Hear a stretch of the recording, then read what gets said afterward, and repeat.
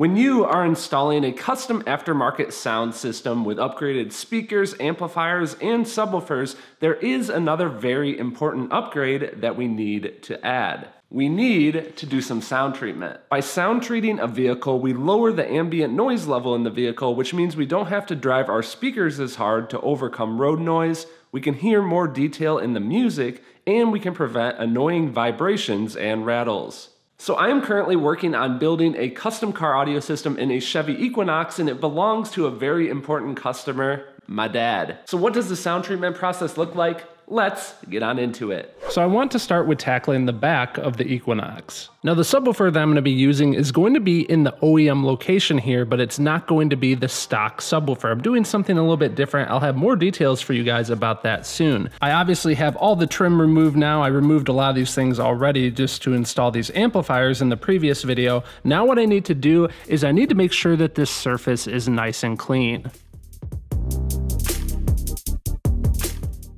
Cleaning the surface is very important. You don't want to have any dirt or any oils on this, or it's going to prevent having max adhesion to that with our sound treatment. For the sound treatment materials for this project, I'm going to be using this new material from this company called SoundShield. These guys are partnered up with Mobile Solutions, and you can see that the material comes in roll form. If we take a look at the specs on the container here, it has a total thickness of 4.5 millimeters, and it's actually made up of 3 different layers. There's this backing material which protects the adhesive, so obviously we remove that. You have the adhesive layer, then you have a butyl rubber layer that's 1.5 millimeters, then there's an aluminum foil core, and then on top of that is 3 millimeters of closed cell acoustic foam. This has a new adhesive to the market that I'm told is extremely tacky and has a very good hold. And you can see within one roll, we get 11 square feet of coverage, and the dimensions are 20 inches by 79 inches. So I've got this piece from that roll. To give you guys an idea, here's a 15-inch sub, and if you see on top of this piece of material,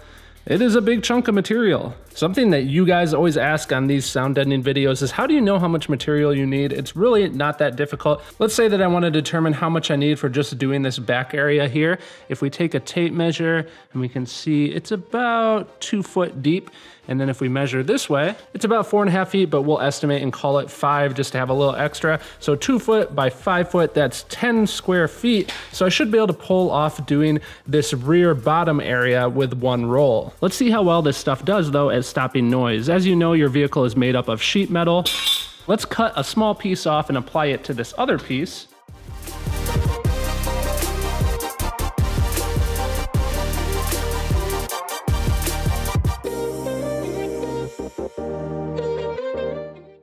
Ready guys, here's a good comparison.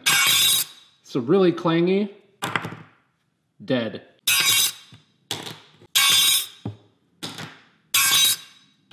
So we know this stuff works, let's actually start applying it. I'm going to start with measuring out this area here. A couple of things you're going to want for this are a good pair of gloves to protect your hands, a really nice sharp knife where you can swap out the blades, and a silver Sharpie comes in handy for marking on top of this black material. I then cut a rectangular shape of those same dimensions. Now I take that piece and I position it, and you'll notice that I push some of the threaded studs through it in order to mark those bolt locations. I also push the material down into the corners, and I try to avoid any cutting inside the vehicle itself, so I'm using that silver Sharpie to outline where I need to cut. Next, I trim that excess material away. Now, I never throw away any of my scraps because there will inevitably be some small areas in the vehicle that I'll need to tuck these into. Now, the next thing I'm going to show you guys, this is life-changing. You definitely want this punch set if you want a nice professional looking finish. I'll put a link to it down in the video description. The way we use this is we pick out our proper hole size,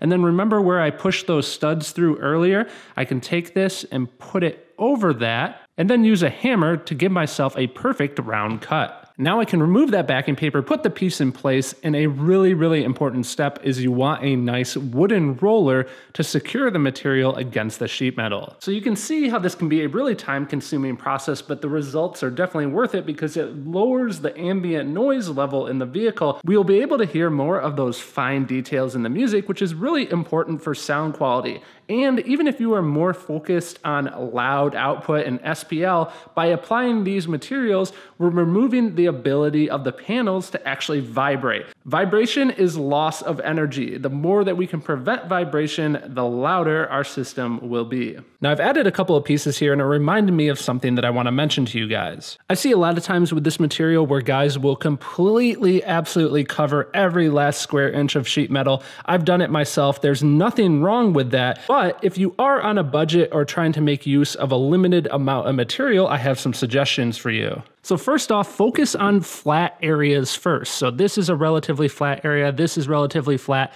This area in the middle here is flat, so I'll be addressing that. If we look up underneath here, this is all flat, so I'll do this area as well. But if you're trying to make do with limited materials, you don't need to address areas like this right here, this curve. You don't need to worry about this. The reason for that is just the way that the strength is in sheet metal. This area here, it has curvature to it, so it's not going to be nearly as likely to vibrate as an area like that. So moral of the story, focus on the flat areas first because those are the low-hanging fruit. Those are going to be the most likely to vibrate.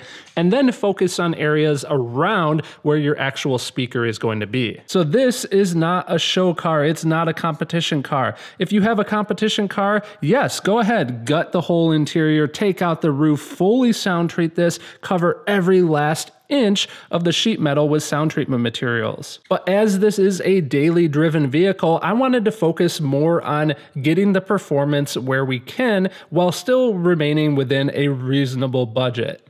Now there's another thing that we need to address when we're doing this sort of targeted, efficient sound treatment, and that is we want to look for other sources of potential vibration noise other than just the sheet metal itself. One problem that we can sometimes have is wire harnesses. So in this vehicle, anywhere that's near a speaker location, like in the front doors, or in this case, the subwoofer, I'm going to want to treat this. To do this, I'm using just this closed cell foam material. What we're going to do is we are going to wrap it around the wire harness and then secure it using some cloth tape. So here's that wire harness completely protected with that closed cell foam. There's no way that's making any vibration noise. And then I also balled up the factory harness that connects to the factory subwoofer. We're not using that anymore, but I'm not going to cut it just in case we want to return this vehicle to stock. So I just wrap that up there. That way it can't vibrate either. So we're good to go here in the rear of the vehicle. We've targeted the important areas. Now to move on to the front doors. So the first step for sound treating a door is we of course need to remove this door panel so we can get it out of the way. Now, usually for door panels, what you're going to need to do is you need to look for areas where it's bolted to the actual door of the vehicle. So on this car, this little plate was right here. This is usually a good spot to look is behind the door handle. And then you usually want to look behind the door pull as well. Sometimes you'll find that there'll be another panel that you can kind of pry away around some of the switches that might be hiding a bolt. It really varies car to car. I know for this vehicle, it's just those two areas. So now I can carefully start going around the outside and prying the door away.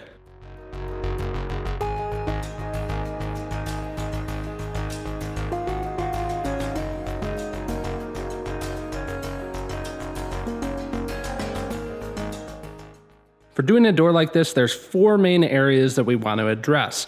Area number 1 is we want to address inside the actual cavity here. So this is actually the outside of the body of the door. We want to sound treat the inside of that. Area number 2 is we want to sound treat this metal here, and you'll notice that I removed that vapor shield. Our new piece is going to act as the vapor shield. Now the comment that always comes up is, well, what about, the mechanics of the window raising assembly? What if you need to access these to repair them? There's a couple of different ways to go about this. One way is I could make some ABS plates that fit here, and then that way I wouldn't have to sound treat over this entire area, but I only have a limited amount of time with this vehicle. It would be more resources and more of an investment to do this. So again, this kind of brings in the whole conversation of thinking about your design goals. If this was a show car or a competition vehicle with no expenses spared, yes, we could take the time to fabricate these, but in more of a daily driver normal scenario, you're just going to cover this up with all of the sound treatment material. You're still going to get great performance, improve the sound quality of the speaker, but everything is about trade-offs. So in this case, the trade-off is if we do have to repair this, we're going to have to deal with removing some sound treatment material. Final note in regards to having to repair anything in the door though, I've had several vehicles that I have driven into the ground, 200,000 plus mile vehicles, and I've never had to deal with any sort of mechanical issue within the door. Not to say that it doesn't happen, but I'd rather have great sound in the vehicle than worry about the off chance that something might just happen to go wrong with the door when it really isn't that big a deal to just remove that material. Back into it now. Area number 3 that we're going to worry about, this is the door panel. So we want to sound treat the back side of the door panel too. And then area number 4, we want to pay special attention to the speaker area, much like we did in the rear of the vehicle. For sound treating this first area inside here, we're going to use a bunch of squares that I've cut of equally spaced material. I like doing this because you only have a limited amount of space to actually get this inside the door. And again, for this project, we're looking to make the most efficient use of materials. So having about 10 of these on this inside door skin spaced out evenly and a couple more focused directly behind the speaker is going to provide a great result. All right, so we've treated the inside cavity here. I put down 10 tiles. Now we need to turn to number 2, doing this inside door skin. For this part of the door, I start with applying some special tape that allows me to capture a template. I'll put a link to this tape down in the video description, and you guys can see here that what I've done is I've drawn out each of the different hole locations where I need to use my punch, and then for areas that are a little bit bigger than the punch for access to bolts and things like that, I've marked a larger circle or rectangle that I need to cut. See these holes here around the outside? These are where the fasteners that are part of the door panel go to actually hold it in place. I don't want to mess with the fitment of that, so all of my material is going to sit completely inside of this edge. So now I can carefully remove my tape template from the door and put it on a piece of material and then start making my cuts.